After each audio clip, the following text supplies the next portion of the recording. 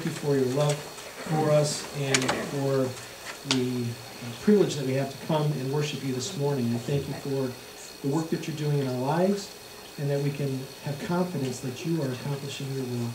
And we just pray that you would help us as we seek to be a part of that. We pray this in Jesus' name. Amen. So, when I was a younger man, I lived out in California, and I was an assistant manager of Kentucky Fried Chicken, and I'm really good at cooking chicken. If you ever, have a need, just kidding.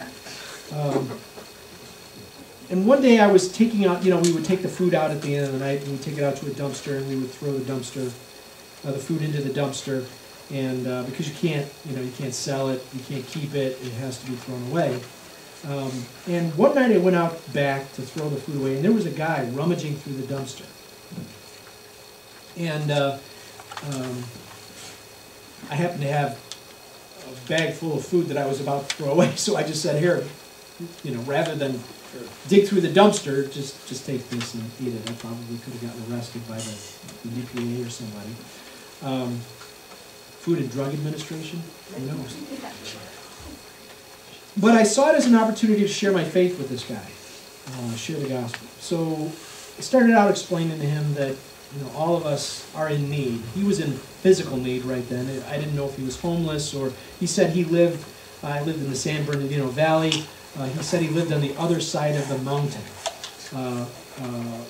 San Bernardino Mountain. I don't know what he was talking about and how he would have gotten to where I was in Ontario, California, but I started sharing the gospel with him, told him that we all have a need, just like he has a need physically, we all have a spiritual need, and that need is for a relationship with God. But that because we have something in our life that the Bible calls sin, that's the bad things that we do, that's a barrier, that creates a barrier in our relationship with God. So in order to overcome that barrier, God sent his son Jesus into the world, who lived a perfect life. He was God in the flesh, and he died on the cross to pay for our sin debt, so that we could be forgiven and have this relationship with God that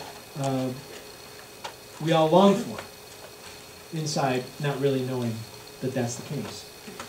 And so as I was sharing the gospel with this gentleman, he said, I get the whole heaven thing, okay? You die, you go to heaven. But what is this going to give me now?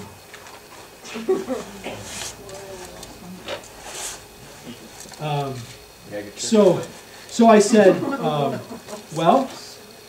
you'll have a relationship with God, and God will be involved in your life, and he'll reveal his will to you, and you can do the works that he's called you to do, so on and so forth. And he said, it's not enough. I'm looking for more. I want more from what you're talking about. And I'm tired of these Christians saying, "Oh, you're gonna die and go to heaven." I don't care about that. I want what I need right now in this life. And needless to say, he did not come to know Christ as his Savior. He did not trust Christ for his forgiveness in that moment, and that stuck with me ever since. The what can I get out of, what is Christianity going to give me now philosophy. And that philosophy is not just one held by non-Christians. They're not just dissatisfied with Christianity because it doesn't offer them the things that they want. But we as Christians can alter our message. We can soften up our Christian message and promise things that God can't deliver, won't deliver on. God won't deliver on. I just went online, looked for Christian ministry organizations that have things to say about Christianity. And this is what one of those ministries said. Don't just accept whatever comes your way in life. You were born to win. You were born for greatness. You were created to be a champion in life. Okay. And the idea I get from that is that it's all roses and butterflies, right? Life is, once you accept Christ as your Savior, everything is grand and perfect, and never never have anything bad happen to you after that. You can all testify to that, right? Can I get an amen? Absolutely. Amen. It's a lie.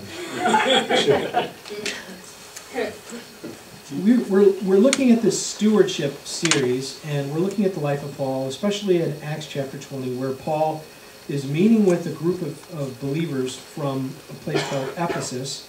He had spent 2 years with them previously, and he was on his way back to Jerusalem, where he would end up being arrested and then taken to Rome.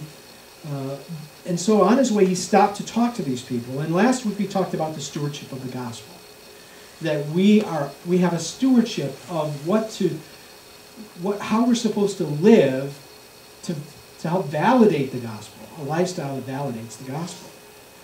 And this week we're talking about being honest about what the gospel offers to the people around us. You know, we try to share our faith. We try to be a witness at New Life Bible Church. We try to be evangelistic, go door to door, handing out flyers and have services and do events. And we're doing all these things to share the gospel. But what happens when somebody actually listens? You know, when somebody actually responds and wants to know more about what you're talking about, what do we say? Do we try to soften the gospel message so that people are more receptive to it and more willing? And then once we got them hooked, then we'll let God take care of the rest and show them how fun the Christian life really is at times, right? No, we need to be honest, and that's what Paul is talking about here, I believe, in Acts chapter 20, verses 22 through 26. So we're going to look at that. There's an outline sheet in your bulletin. If you wanted to take notes, the verses are going to be up on the screen. But Paul continues his conversation with the Ephesian Christians in verse 22. He says, "And see, now I go bound in the Spirit to Jerusalem, not knowing the things that will happen to me there, except the Holy Spirit testifies in every city, saying that chains and tribulations await me." Wait a minute. What's Paul saying is going to happen to him? Bad stuff. Bad things are going to happen. Tribulation. Do you look fondly on the times in your life when you're going to suffer tribulation? Tribulation is like, terrible things. And Heather was talking about Blaine and her physical issues. And a lot of people have a lot of trouble in this life, and that's what tribulations are. They're troubles. And, you could say, well, troubles are just a byproduct of living in a fallen world. And that's true, that they are. But trouble is more than that. And as we talk about Christianity, there are times when God wants us to go into trouble. Yes, sir. Right? Sometimes He wants us to go into trouble. Sometimes He leads us into trouble. There's a passage that I want to look at. It's 2 Timothy 3:10 through 12. This is a Christian doctrine. This is what we should be talking about as Christians. It says in verse 10, "But you have carefully followed my doctrine." This is Paul talking to his protege Timothy. "My doctrine, manner of life, purpose, faith, long-suffering, love, perseverance, persecutions, afflictions, which happened to me at Antioch, and Iconium, at Lystra, what persecutions I endured." And he got stoned. I mean, physically stoned to death there. Okay? But he says, "And out of them all the Lord delivered me. Yes, and all who desire to live godly in Christ Jesus will have wonderful days and never any trouble again." What version are you reading? This is the new Pastor Tracy version.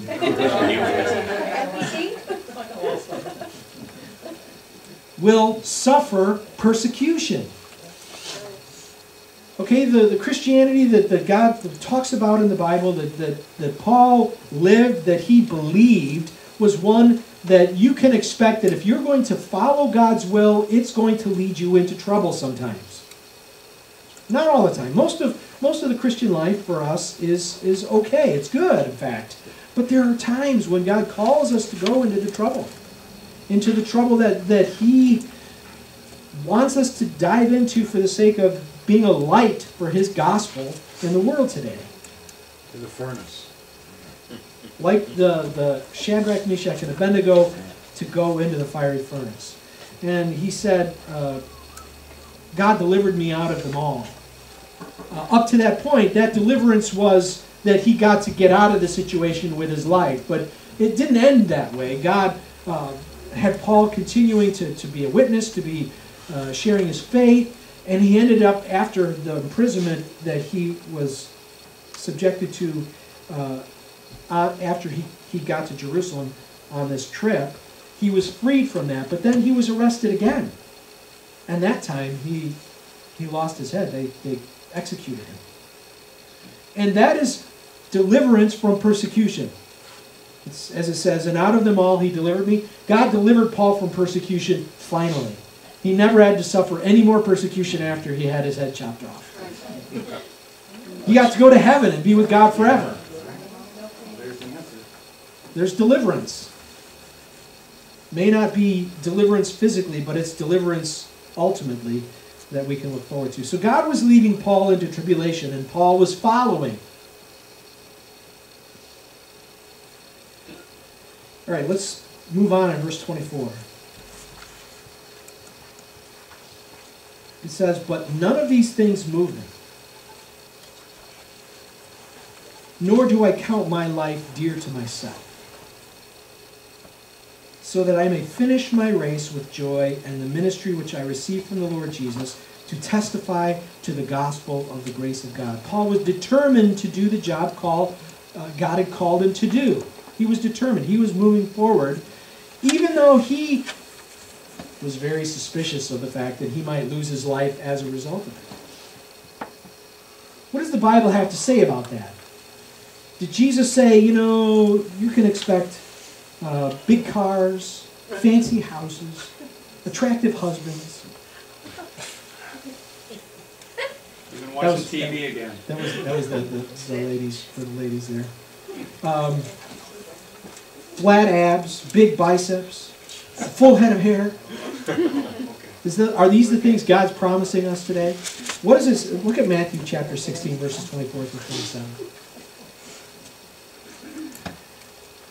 Then Jesus said to his disciples, if anyone desires to come after me, let him deny himself and take up his cross and follow me.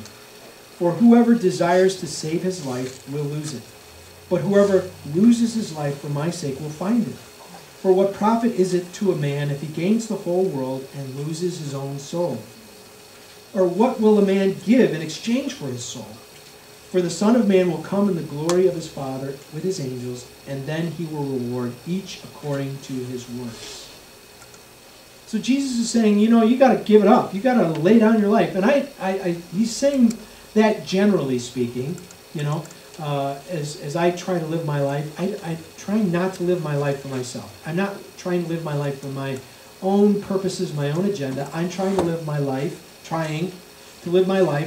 for the sake of being a witness and doing the work that God has called me to do.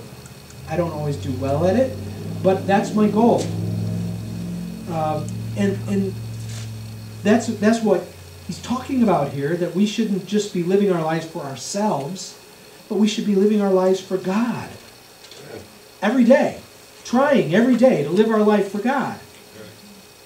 But more than that, the chances is that by laying my life down and saying, God, I'm willing to do what you want me to do and go where you want me to go, it could mean that I'm going to end up dead because of it. Luke 21, 12 through 19 says, but before all these things, Jesus is talking to his disciples and he's telling them about the end. The end is coming. I need a big placard. It says the end is coming. Is the end coming? Yes, the end is coming. Jesus is coming back someday, right? And he was telling his disciples what to look for as they look toward the end of this age, which I certainly hope is coming soon. And so he finishes talking to them, and he says, but before all these things, talking to his disciples, they will lay their hands on you and persecute you, delivering you up to the synagogues and prisons. You will be brought before kings and rulers in my name's sake, but it will turn out for you as on occasions for testimony. Therefore, settle it in your hearts not to meditate beforehand on what you will answer. For I will give you a mouth and wisdom which all your adversaries will not be able to contradict or resist. You will be betrayed even by parents and brothers, relatives and friends, and they will put some of you to death. And you will be hated by all for my name's sake, but not a hair of your head will be lost. By your patience possess your souls. So, yeah, we need to lay our life down, but it also can mean death. It can mean to die. Right now, things are pretty comfortable in the United States for Christians. And I don't know how comfortable they really are, but if you go into other parts of the world, in some Muslim countries and other Hindu countries, you can lose your life. You can lose your house. You can lose your job. You can lose all of your possessions because you're a Christian. And it's happening all over the world. It could happen here. And Paul was aware that following God's plan for his life could lead to his death. He knew that. So as we're sharing the gospel, I don't know if we should add this into it, but Jesus died for your sins, and he wants to pay for those. And you can be forgiven by trusting in him for your forgiveness, that his payment for your sins is enough to get to heaven. And once you do that, you could die.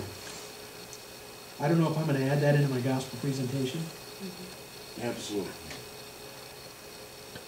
But that's the truth. About in some places in the world, that's what they're having to tell the people they're sharing the gospel with.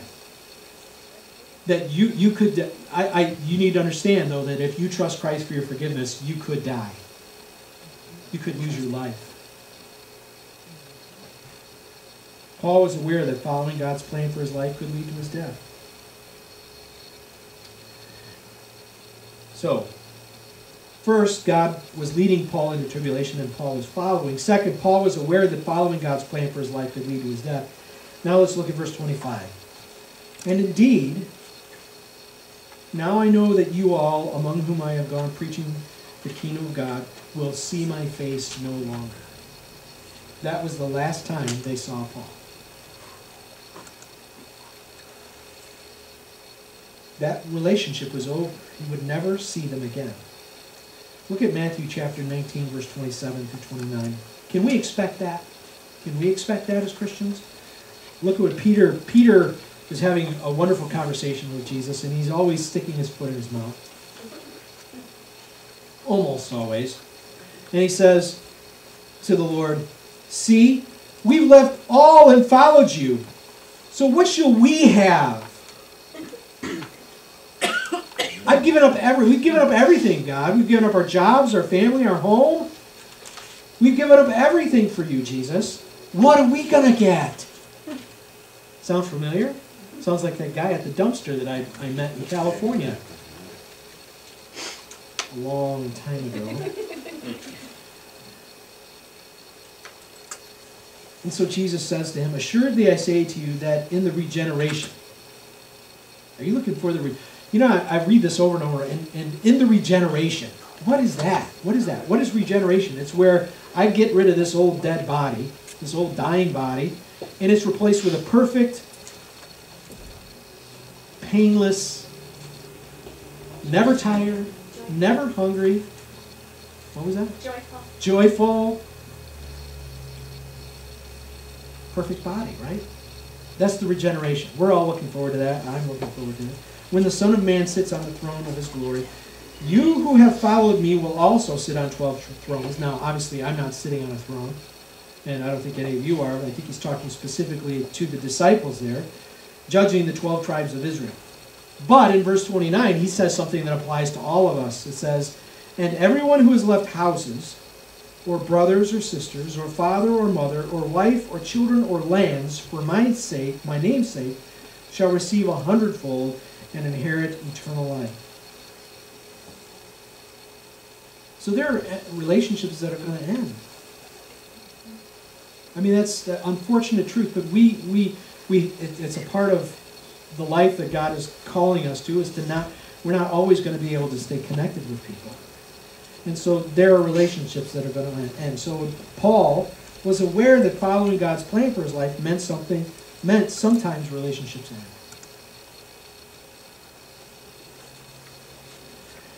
Why am I telling you this? Look at verse 26. So Paul talks about the fact that he was following God into tribulation, that God's plan for his life could lead to his death, that God's plan for his life would end his relationships with them. In verse 26 he says, "Therefore I testify to you this day that I am innocent of the blood of all men, for I have not shunned to declare to you the whole counsel of God." And that's what we're talking about, the whole counsel of God. The message of God is forgiveness through Jesus Christ. The Christian life, though, look what it costs. You'll have to look at your sermon outline sheet for this, I think. Maybe not. We'll see how good Garrett really is. I'm just kidding. You're great, Garrett. No pressure. All right. What it costs. Here's what Paul says it costs. Persecutions, afflictions. The things that happened to him at Iconium, Antioch, and Lystra. And then in verse 25 of Matthew, Jesus says, "For whoever desires to save his life will lose it, but whoever loses his life for my sake will find it." And then Jesus says to Peter, or Peter says to Jesus, "We have left all and followed you, therefore what shall we have?" The Christian life costs something. And anybody who says different is trying to sell you something. But, that was a quote from you caught it. But, we get something in return. Look at the following set of things. We get the promise that even though we suffer persecutions and tribulations, that God is going to deliver us from them all. Amen. And that might be today. It might be out of the situation. It might be freedom in this world from whatever it is that we're suffering from. But it can also mean to ultimate deliverance, which is the deliverance of me getting rid of this body and being with Jesus in heaven forever. And then it says in Matthew, "For the Son of Man will come in his glory, the glory of his Father with his angels, and then he will reward each according to his works." So what I do here for the glory of God, which is what we talked about last time, we talked about the fact that we will all appear before the judgment seat of Christ to receive the things done in our bodies, whether good or bad. All of our lifetime as Christians will be put in a furnace, and everything that is wood, hay, and stubble, everything I've done for myself out of the wrong attitude and the wrong heart will be burned up. The things that I've done for God, for the glory of God, with the right heart and the right mind, will last, and I will be rewarded for those things by Christ in heaven. And then in verse 29 of Matthew 19, "Everyone who has left houses or brothers or sisters or father or mother or wife or child or lands for my name's sake shall receive 100-fold and inherit eternal life." 100-fold and inherit eternal life. So Paul was honest about the benefits of becoming a Christian, but he was also honest about the cost. As we get closer to the end of our days here on earth, the end of this age, we are going to see a more hostile, a growing hostile environment toward us as Christians. And so as we share the gospel, we need to be willing to be stewards of the whole counsel of God, good stewards of the whole counsel of God, and be honest with people that yes, you're going to end up in heaven. Yes, God is going to be with you for the rest of your life. He's going to work in your life, but it's going to mean trouble. Because we don't want people trusting in Christ for the forgiveness because it's going to be easier for them. We want people to trust Christ for the forgiveness because they realize that they're sinners and that this is the only option we have for forgiveness. Not out of what I'm going to get in this life, but what I need from God. So as we share the gospel, we need to be careful not to sugarcoat the Christian life. There's great joy and fulfillment in living for Christ, but it isn't easy. And we need to be honest about that. I'm discipling a new believer right now, and be honest about, okay, this isn't easy, this is a challenge, there are struggles in Christian life, and you have to work at it. It doesn't just happen, you have to work at it. God's given you everything you need to succeed, but you have to work at it to make it work. So in the coming year, as we're sharing the gospel, we're going to share the whole counsel of God, right? All right. Lord, thank you for the chance that we have to worship you, and I pray that you would encourage us as we share the gospel to share your whole counsel, not just the good things, although we need to share those good things, but also to be willing to share the hard things, the difficult challenges that we face, that you ask us to face because we're your children. God, give us strength to be forthright in the way that we do this, in the way that we present the gospel. Help us to present it in a way that honors you and is honest about what you're offering. And we just pray that you'd work in the hearts of the people that we've shared the gospel with already and those who we will share it with, that you would draw them into your forgiveness. Lord, we thank you for your love for us. We pray this in Jesus' name. Amen.